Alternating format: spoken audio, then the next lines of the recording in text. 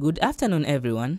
I have to say I'm glad to meet other people who can understand me and support me. I have recently found out that I also have it, and I wasn't sure how to tell my family and friends.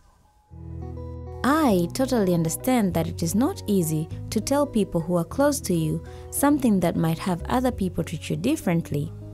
I too was hesitant to tell my family and friends for a long time, but one day I got the courage to tell them, and they were all welcoming of me, and they say they still love me and that they will support me.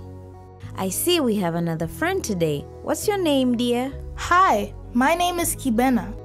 We are so glad you can join us today, Kibena. And what's your story? It's okay. This is a safe place, so you can always share whenever you're ready. I'll go. When I first told people, they called me names. They said mean things about me that weren't true. I was bored with it. That's all. But it took courage to continue showing them that it is not true and that I am still the same. Wow, I didn't know there were so many people that shared my feelings and experiences. They seem to be friendly and welcoming. Maybe I can share with them. I revealed my status a long time ago, and since then I have had to do a lot of work to educate people about it. Sometimes people make me eat with a separate plate and spoon, which is mean because it doesn't even spread that way. But I know that a lot of what they do is because they're misinformed about how it can be transmitted. So I try to tell them the different ways it cannot be transmitted. That is what worries me. Hi again. I'm Kibena and I was born with HIV. I've had it all my life and I lead a very normal life with it. I have been wanting to tell my friends my status too, but I'm scared. I don't know if they will treat me differently after I tell them. I am healthy and I am not a danger to them, but I do have HIV. Do I owe it to them to tell them? Kibena, you owe it to yourself to live the life you deserve. If you feel like keeping your secret is weighing you down, then it is time to fly. If you're okay holding on to it, then there is no rush. You can tell them when you are ready. Kibena, my dearest, you can choose who to tell and when to tell them. I know you hate to keep secrets, especially from your friends, but this is perhaps a good secret to keep because it doesn't hurt anyone. It's just you keeping some details to yourself for your privacy, and that is okay. I know it will take a lot of courage from you to tell them, but tell them when you are ready, okay? No pressure. Thank you, Bibi. I don't know why I froze back there, but I'm glad you said that. I mean, the good side is that my friends might love me and accept me, and I wouldn't have to keep the secret anymore. But the bad side is they might be afraid of me, even if I teach them the real truths.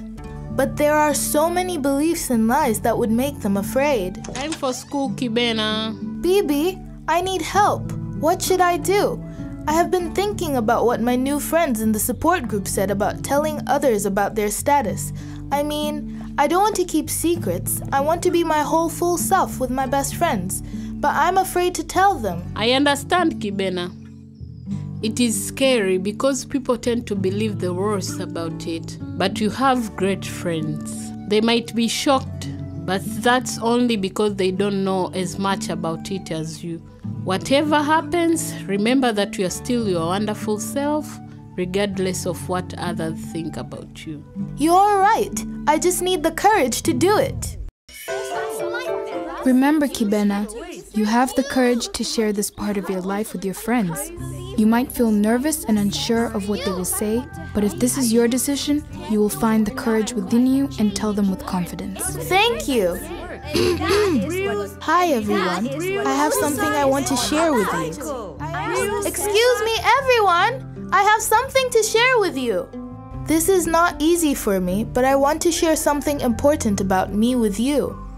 I have been keeping a secret from you all for a long time, and I don't want to keep it anymore because I have realized that you knowing does not change who I am.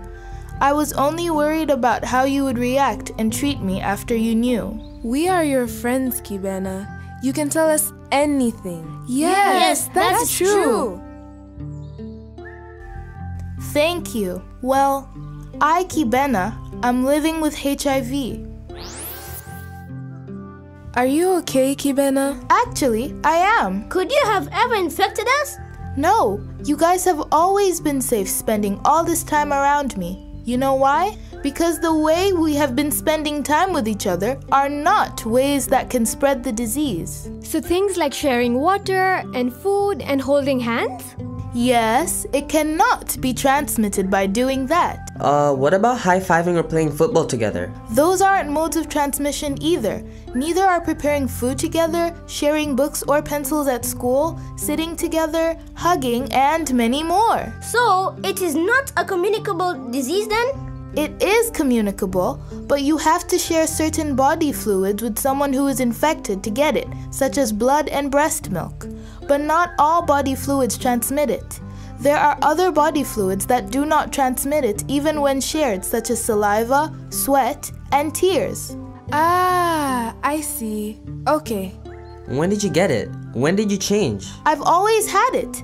I was born with it. So this is who I've been ever since you met me. I've never changed.